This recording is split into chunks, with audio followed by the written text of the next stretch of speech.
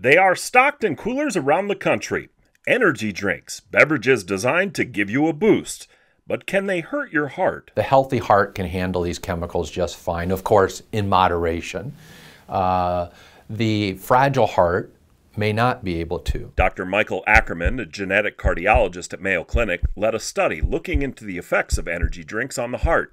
He warns that while energy drinks may not directly cause cardiac arrest, consuming them, especially in large quantities, can be a perfect storm for people with genetic heart conditions. And maybe you've been sleep deprived, and now you're taking the energy drink. Then maybe that is going to be the 1, 2, 3 punch that puts that heart where normally those chemicals wouldn't have annoyed it, to now where it finally trips up the heart into that potentially life-threatening arrhythmia.